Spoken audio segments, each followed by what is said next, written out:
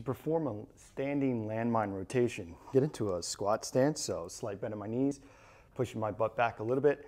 Ribs are down and my abs are tight. Keep the bar by your chest, and you're gonna press up. And from here, what we're really trying to do is fight rotation of our body. So I'm gonna keep my ribs down, abs are tight, tuck my chin, and I'm gonna lower the bar until we get to one part. So I'm going all the way down to my right, bring it all the way up, and then bring it back down to the other side.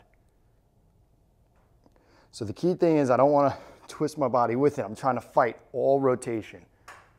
Lower it down to your right, bring it back up to that center, bring it down to your left, and bring it back up to the center.